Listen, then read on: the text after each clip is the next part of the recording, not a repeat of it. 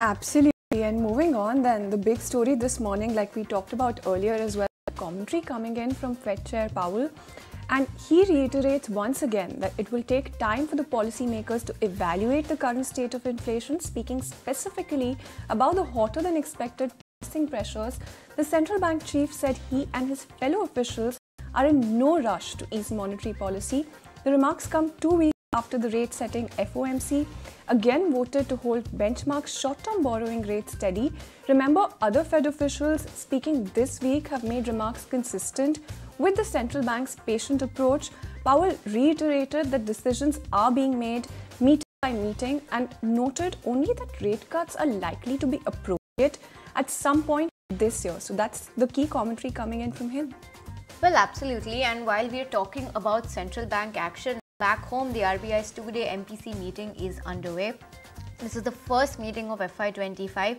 Remember, it's the last one before India heads to the polls. And the street expects the central bank to maintain status quo. Let's go across to my colleague Gaurav, who's joining us to tell us what's more in store, what we can expect from this meeting, and what largely the street is penciling in when it comes to this MPC meeting. Gaurav, take it away.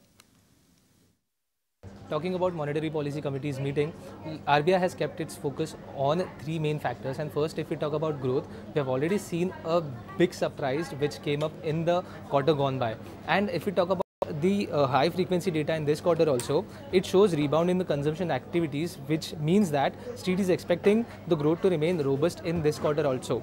If we talk about inflation now, RBI may reiterate its stance on bringing inflation back to 4% levels. But if we look at data in the Jan and February so far, it was at 5.1%, and now street is expecting headline inflation to remain above 5% in first half of CY24 also, and this will be because of the high food inflation, which will be a key monitorable for the committee going ahead.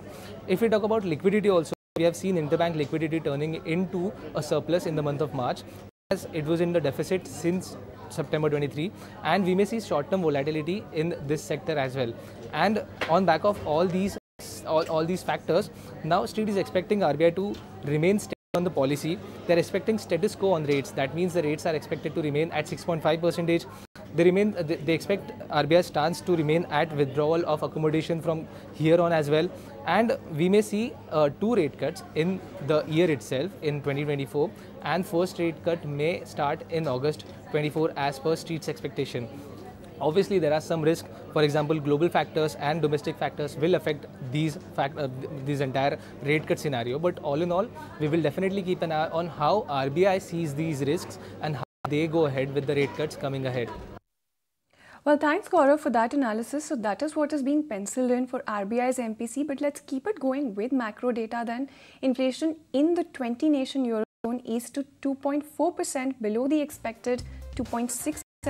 And hitting a 4-month low, further solidifying expectations of monetary policy easing by the European Central Bank in the upcoming months. Meanwhile, core inflation rate, excluding volatile food and energy items, decreased from 3.1% to 2.9%, hitting a 2-year low. Well, let's shift focus from Eurozone to the US, and private sector employment has increased by 184,000 and annual pay by 5.1% in March as per Automatic Data Processing Report, which is the ADP report. Remember, this data was surprising not just for the pay gains, but the sectors that recorded them. The 3 biggest increases for job changers were in construction, financial services and manufacturing. This also is the largest addition since July, and the higher than expected 148k new private jobs. Moving on then, Amazon's cloud computing division is laying off hundreds of employees in its physical stores, technology and sales and marketing units. Company's lucrative AWS unit has seen its sales growth decelerate in recent quarters as companies trimmed their cloud spend amid rising interest rates.